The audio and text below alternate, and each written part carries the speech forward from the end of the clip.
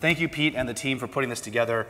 I'm so excited about this. And so my talk today, the title is Enterprise Data Science Comes of Age. And in the abstract, there's a list of things that I wanted to talk about that I thought would be interesting to this audience. And I do recognize that this is, the Data Council has much more of a data engineering and data-oriented focus than maybe some of the more data science and machine learning kinds of things that I tend to frequent. So I wanted to really cover a breadth of topics.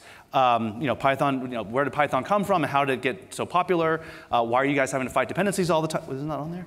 Okay, well, ML ops, I guess we call it now. This sounds cooler than fighting dependencies. But then open source innovation, how that happens. And then what does the future hold for democratized AI, right? Now, there's a lot of stuff, and they all sort of like interconnect with each other.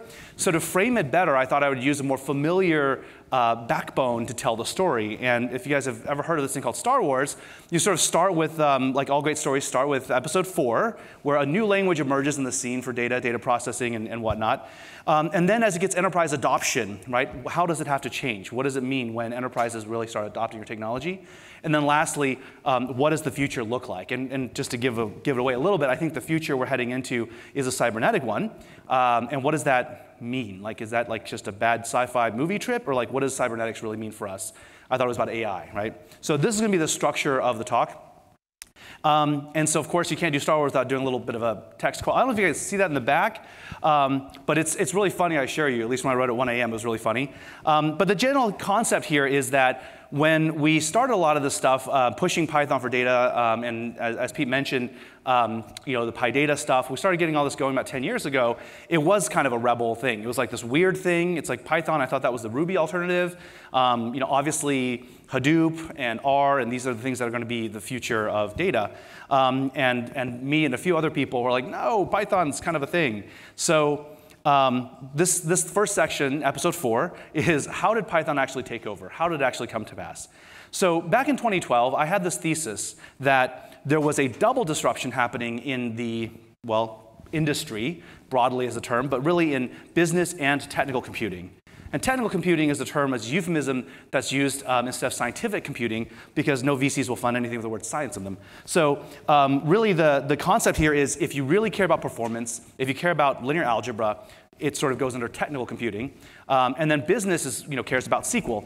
So I saw a double disruption happening in these spaces. So I saw that the big data wave that was happening was transforming how traditional data warehouses worked, right? The Ralph Kimball stuff, the enterprise data warehouse stuff, that was all, of course, still relevant. Everyone still used SQL, but there's something more afoot. And it wasn't just NoSQL. It wasn't just Hadoop. Hadoop was the first stage. And what I saw was that there was a tremendous amount of white space that was going to get created in predictive analytics on top of all that data. Right? You can start by just counting things. That's a good start. But you can't end there, obviously. There's more business value beyond that. And there was a lot of white space.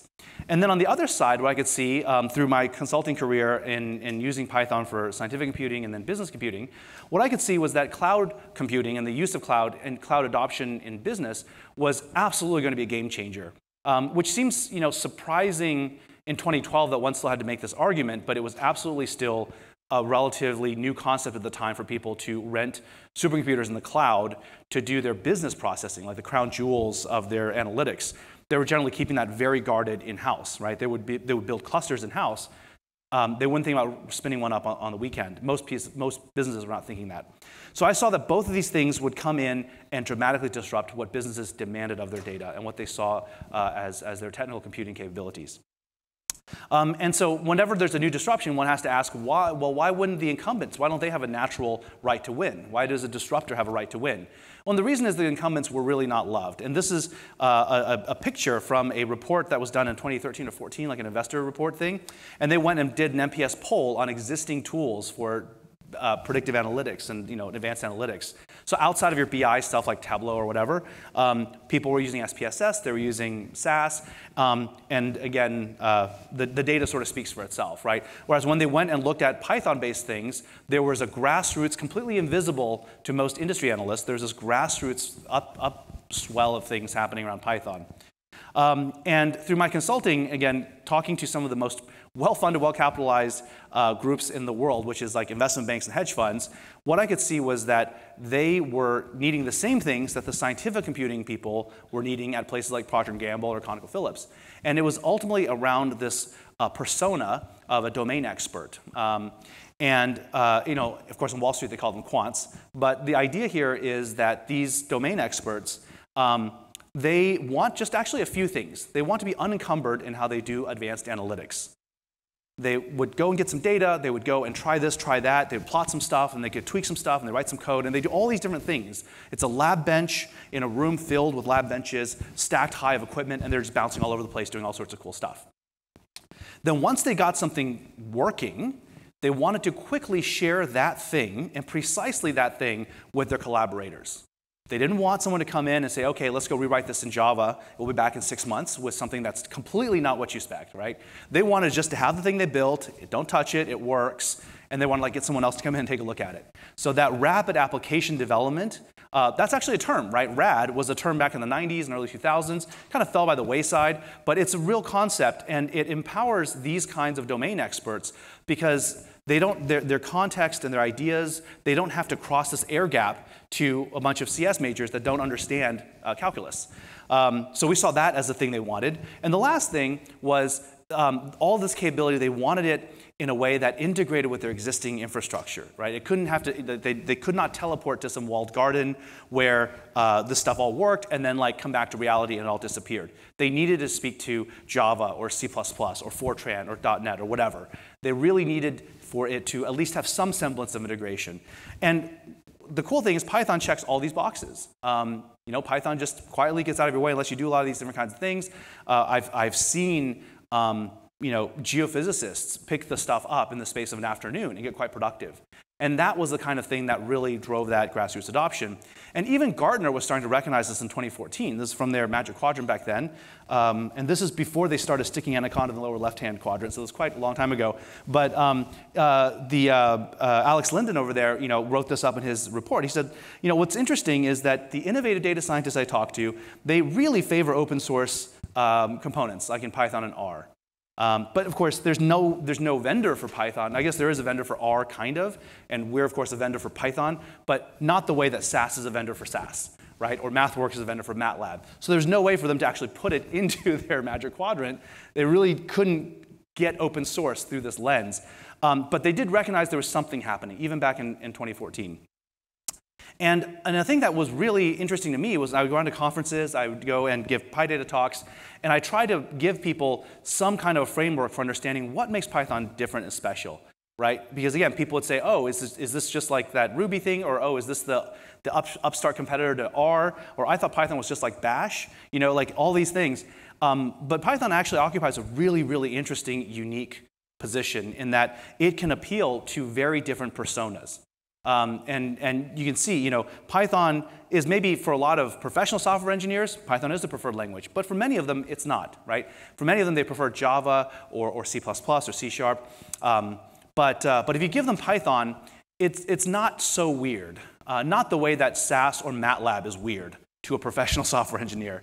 And likewise, when you go to an analyst, right? If you give them some Python, if they're only used to Excel, a little bit of light VB, Python is like not too intimidating. I mean, it's different. There's a little bit more stuff, but it's not so unapproachable the way that a pile of C++ is unapproachable, right? So Python, by actually hitting all of these different personas, it gives business groups, a real advantage when they start adopting Python technology. So these are all just things that I distilled, again, from sort of walking the streets and doing consulting work with the stuff. So that's kind of what distilling this down to then why Python, why did Python take over? Some of these things, right? It's easy to learn, it's got batteries included, you can do everything from visualization and data exploration to like web scraping and coordinating a bunch of clusters.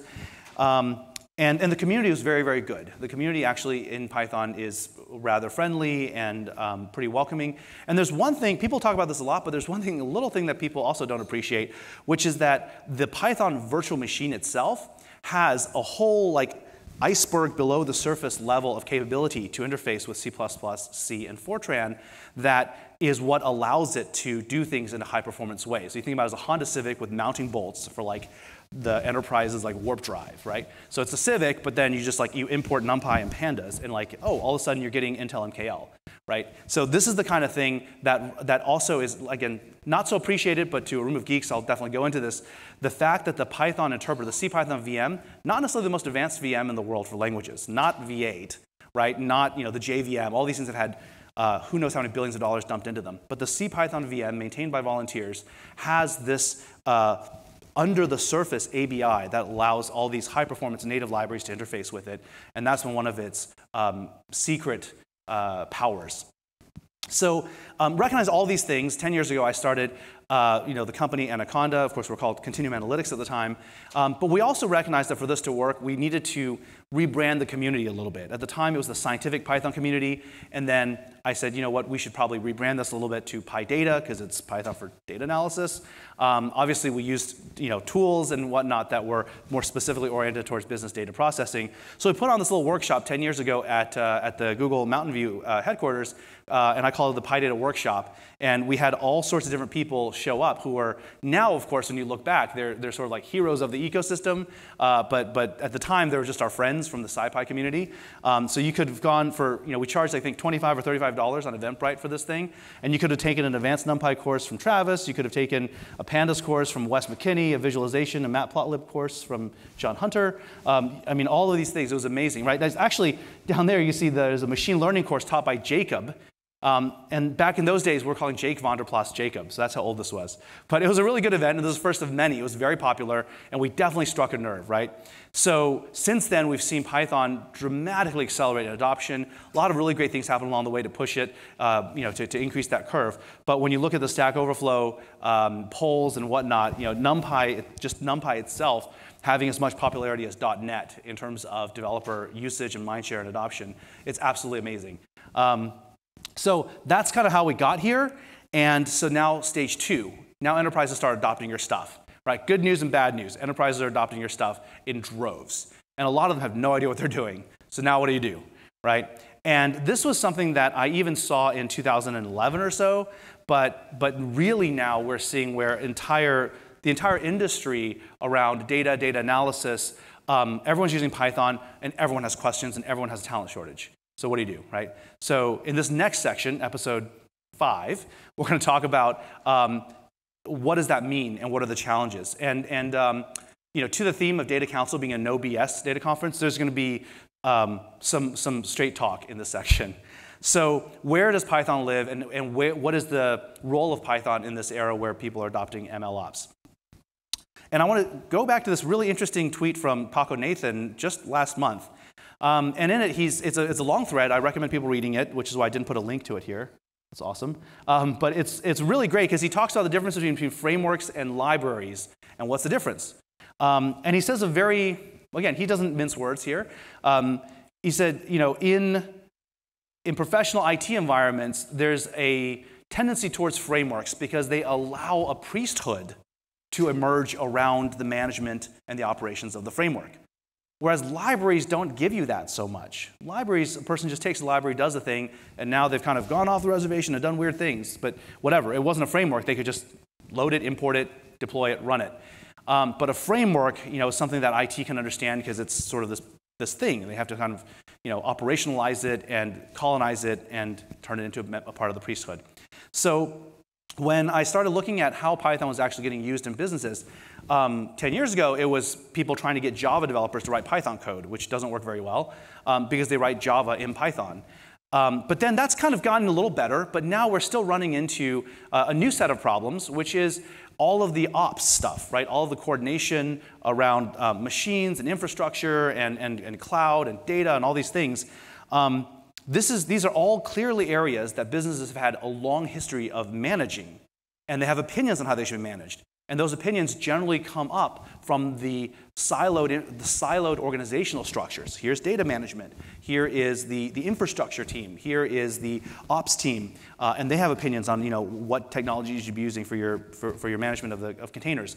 So when you look at how enterprises adopt tech, in general, the structure of the IT organization defines how they adopt it, not the actual technology itself. You could build the greatest machine learning system or library or whatever in the world, and when it hits the enterprise, people in the mature and laggard stages of adoption cycles, they're going to refract that into how they look at the world, which is this three-color way. And that siloization is going to kind of work its way back upstream into how you think about the architecture of your framework. And here is the problem. Most of the lift that we get in building unified frameworks around this stuff comes from the unification, comes from the fusion, comes from the fluid movement of context between the data management piece and the exploration piece and the operationalization piece. But as soon as IT takes it, they tend to refract it into these different components. They lose all the color in the middle. And this is where the hard talk comes in. What I've seen is most of the really big established businesses, their in-house IT teams, they don't get penalized for doing wrong things, right? And this is sort of like one of those hard truths that I've seen. If for people who are innovators and young startup founders here, I want to give you this bit of hard-fought knowledge. It's that they can actually be wrong, perpetually wrong, as long as they're not doing worse than their peers, right? And this is sort of a sharper way of saying no one got fired for buying IBM, which of course everyone's heard, but no, really literally, no one gets fired for doing the wrong thing. And so that whole thing about every morning, an antelope wakes up in the savannah. Well, as long as they hit their quarterly earnings, no one's budget gets cut. And so if you have to build better products and sell better tools into this kind of an evolutionary landscape, what do you do, right? I had a lunch with the CEO of our studio a few weeks ago, and he was griping to me about some, customer conversation he was having, and they were like, yeah, they're trying to figure out how to justify spending money on paying for our studio enterprise. And I said, look, Tarif, you have to understand, sometimes you'll be in a conversation with people who can be just wrong forever. So stop trying to convince them just because you're right. And he just had this almost like a Neo red pill moment. He just he was like, oh my God, you're right. They can just do that. And this is fundamentally, why there is an adoption curve, why there is a chasm there. That chasm is a chasm of clue, right? And I mean that in the most loving way possible, but that is the innovators and the bleeding edge adopters, they are doing sense making on the basis of the substance and the fundamentals. People on the other side of the clue gap, they're doing sense making on sort of proxy measures, on adoption metrics they see, on what people are talking about, on what Gartner tells them is the thing in the upper right-hand quadrant. And I mean, speaking of Gartner, right, they have this hype cycle thing. The reason there's a hype cycle, the reason why there's this inflated expectations and then a trough of disillusionment is because of this gap. So the thing, and this is kind of a weird observation, but it's something that as an open source advocate and champion for such a long time, something I think about, through open source and through crowdsourced innovation, we're going to be delivering more and more innovation faster, kind of exponentially faster than the world can absorb it, all right? So that means this curve is not static, right? Even as enterprise adoption comes this way, the fact that every single PhD in machine learning and AI out there is working together on open source technology to push the state of the art faster, it means this gap will just widen and widen. And when you have a wide gap like that, nature abhors a vacuum, people will vend all sorts of crap into the middle of it. People will sell all sorts of garbage. And if you're trying to sell good stuff in the middle of that gap, you have to be aware of the structure of your competitive landscape. So I call this sort of a semi-permanent condition because open source did revolutionize and transform how AI and data science proceeds, and it's really a crowdsourced movement now, right? It's not gated by only what Amazon tells us is good or only what SaaS tells us is good. Lots of people are doing all sorts of cool stuff. And so this gap will continue to widen, and there's this clue gap. And kind of coming back to this point about, most of you are probably familiar with Conway's law. My corollary to that is that the kinds of systems that will stick around in that clue gap, the things that stick, will be things that conform to the budget structure of the maintenance teams within IT, not the build-out teams, not the CapEx teams, the OpEx teams. So you have to be very aware of this dynamic because y'all are building and selling all sorts of data management frameworks and MLOps frameworks. Really, really think about this, right? Ultimately, businesses are not going to, well, they will shift very slowly how they're organized internally, how they organize their budgets, how those IT teams report up to the CFO. Those things change very, very slowly. It's really not your business to change those things. So if you want to sell into that space, you have to just be aware of that dynamic. And the way I talked about this years ago was that I saw this tension that was happening because people would come to me and they say, look, Peter, we're part of this data science group and all sorts of good stuff is happening, but can you help us deal with IT somehow? Because they're not getting us the tools we need. They build us one Docker image and tell us everything must run off this blessed Docker image. They won't let us install this. They won't let us install that. But they want us to go and deliver solutions. So what are we supposed to do? And ultimately, I came to this formulation of sort of an exploration versus production divide. Because data science, of course, you can sort of look at that as an exploratory data analytics activity, right, in the style of John Tukey. And then most of business IT dwells on the production side. And so production has a very different set of concerns. And the point I want to make with this slide is that there's not a wrong side here, right? If you are tasked with managing production, you will absolutely take this particular point of view, right? You want to manage data, secure it. You want to govern who has access. When you look at infrastructure, you're responsible for the spend. Right? You can't just go and tell the CFO, I don't know how much we're going to spend next month. Call me back in 30 days, right? You have to actually have some planning around this as well. So they have an unenviable problem to solve on the production side, but when you're sitting squarely in the exploration side and you're told, no, please give us AI, but no, you can't buy a GPU. Can you use this 5-year-old HP laptop, right? It's very frustrating to have empathy for the other side. So I was using this kind of framing, exploration versus production, and then I realized this isn't actually the correct framing. The better framing is pioneers versus settlers.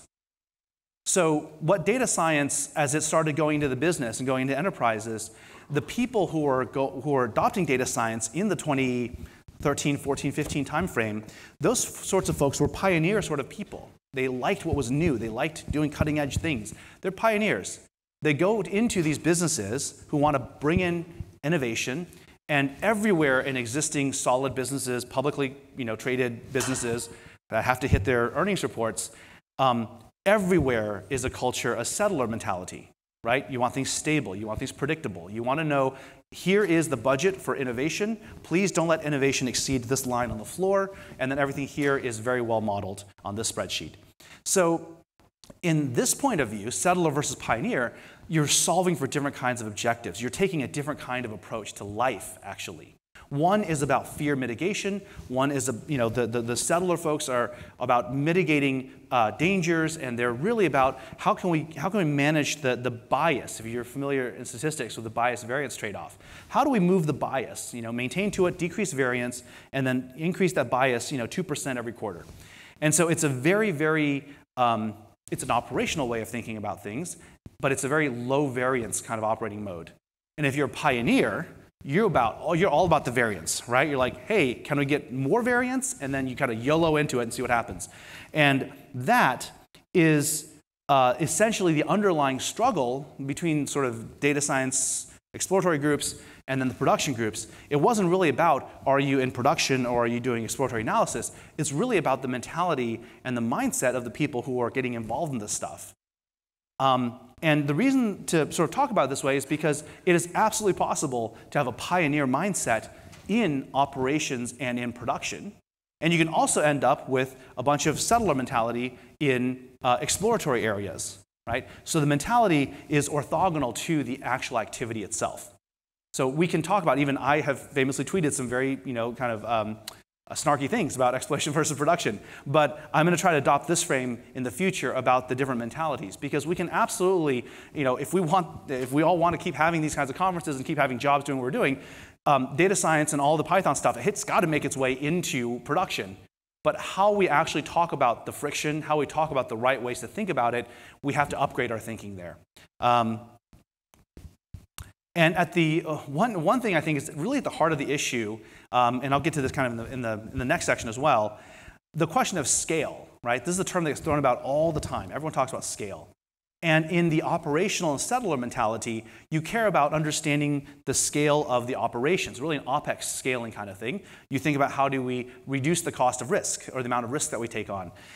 So ultimately, even when you think about how that affects software engineering, right? If you work in-house as a software engineer at some big company, there will tend to be there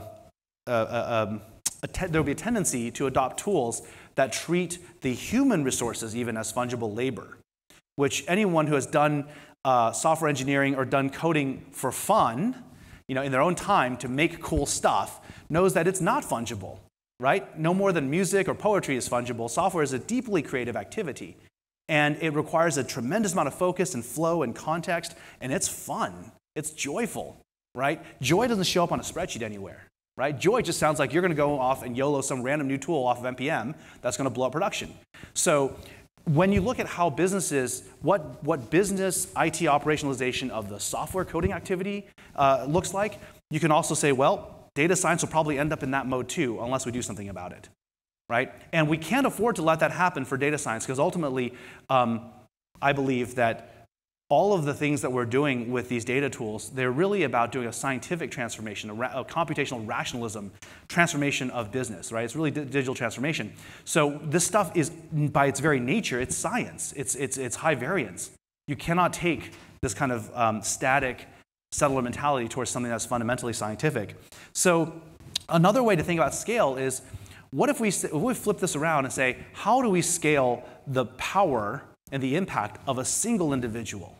Right? If we're at Fortune 2000 company FUBAR, and here at FUBAR we just started a data science center of excellence, and by hook or crook we managed to hire like one of the brightest data scientists in the world. If she comes in, how do we not make her rage quit in 2 weeks? Right? How do we make her the most powerful person at the company? How do we scale the impact and the creativity and the genius of one person? How quickly can she go and access all the data systems she needs to? How quickly can she go and spin up the GPUs she needs to do a certain amount of AutoML or something, right? How accurately can she make a prediction if she were to move that fast? An interesting thing, because we're here now at the end of, maybe not the end, but we're here in a lull in COVID, right? And what was shocking was the beginning of COVID, Moderna came out, and in 2 days they had sequenced the genome, or they had, they had an mRNA vaccine candidate produced in 2 days in March 2020. And it was, the FDA process and the testing, all these things, they're things we need to do, obviously, but that is the process that drew out for years, right? So, or months and months and months. So likewise, in every organization, every business, there's a book, what is it? Islands of Blue, Islands of Blue in a Red Ocean or something like that, talking about how most businesses have a few profit centers, everything else is just an ocean of red ink, just like everything else loses money. There's a few heroes, a few heroic little efforts or products or initiatives that actually make all the money, all the alpha, and then everything else is just drag, right? So this question is just sort of a little thing to take home and think about. What would my organization do differently? How would we be different if we were trying to optimize for the efficacy of a single individual? And I won't get too much into this, but the concept of individual creativity, individual genius, all of this comes down to having slack. Right, having a bit of space in the system, having some slack, giving people the space to be creative, and really importantly, removing fear, right? Letting intelligence go into the leaf nodes, giving them the slack to do the right things. This is in almost every way the antithesis of sort of modern business management, certainly modern IT management approaches. And so to go back to the Star Wars theme, it's sort of like we started off with a rebellion that was about a few individuals with lightsabers, and we ended up with everyone having to basically line up and go into a giant Star Destroyer. And the only way we do anything is by driving a Star Destroyer there. And really all the data science rebels wanted was just a better lightsaber, maybe a waterproof one or something. So, so the last section, what does the future hold, right? If how Python got started was all this joy and creativity in the rebels with lightsabers, and then in the middle of it, the enterprise shows up and says, oh, we have all these Star Destroyers, please find yourself a seat. What does the future hold for us? And I think of it as the return of cybernetics. And I mean that term very precisely in the very traditional definition of the term. So I don't think we can allow this incredible, interesting moment to just get diffused into a sea of just normal, classic business IT management, right? We have to look at the fact that there is going to be this perpetual chasm between what the innovation space is delivering faster and faster and where businesses can adopt kind of clue. And this clue gap, again, it increases over time. The Lyapunov coefficient is our worst enemy in this case. So I think these things will continue to be the case. Like, basically, data scientists will continue to be underserved. The C-suite will continue to get hammered with messaging and hype about AI. Are you doing AI yet? Are you doing quantum AI? Are you doing quantum AI on a blockchain, right? It's going to be more and more of this kind of stuff. And ultimately, all of the things that, whatever little islands we build, islands of quality, things that work, they're going to get just washed aside by this. And everyone's going to be miserable and everyone's going to be suffering. And the thing that we have to do to get around this is we have to just understand what is it that gave us this exponential innovation. It's crowdsourcing. It's peer innovation, peer education, peer motivation. So maybe what we should do is actually crowdsource the education as well and really lean into this idea that if we want all the things that we cherish, that we hold dear, and that we love, if we want those things to actually continue to be relevant in the business context, we have to then take on, as a first-class concern, as a community, we have to take on the task of getting everyone literate, getting everyone up to speed on what this really means and what is good. So the reason for this is because the future that comes is the past that's been, right? What's pictured here is an analog computer that was the main gun targeting computer on the Iowa-class battleships. And this is the origin of cybernetics and computing. Modern computing, a lot of it, was in prediction systems, anti-aircraft control, and gun sights and things like that. Very martial in nature. But ultimately, we had an interlude of 25 or so years of transaction systems and PCs and all this great stuff. But now we're back to people caring about performance again, people doing vector computing again, people doing linear algebra again in a business environment. And we're entering into an era of connected data to actuation to sensing, and then a loop that runs this whole thing faster and faster. And that is cybernetics. So the future doesn't just look like AI, it's actually computational decisioning. And so it's a decision loop. And it's the observe, orient, decide, act loop, and it's about running it faster than your competition. That's just fundamentally what it will be and what it is. Right now, everyone struggles with literally every stage of this loop because they're still thinking about it from a traditional IT management perspective, which is, again, that siloization of data and infrastructure and code and this weird data science stuff showing up in the middle, right? But all of it actually is integrated in this loop. And in order to actually manage the whole thing, you have to take a holistic approach. Fundamentally, correctness. What is correct? Right? What is a valid test for this system? It depends on what you see as the scope of the system. If it's just a function, then a function test is sufficient. But as an entire predictive system, then the data inputs are actually an important part of the test.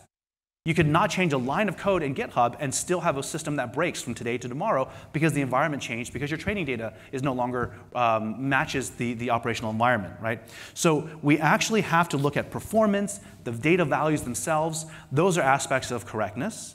And when we think about change management for this whole system, our ability to be agile is also an aspect of correctness, right? There's no military on the planet will buy a missile that goes faster and faster once you launch it, but has no targeting system to correct when the target moves.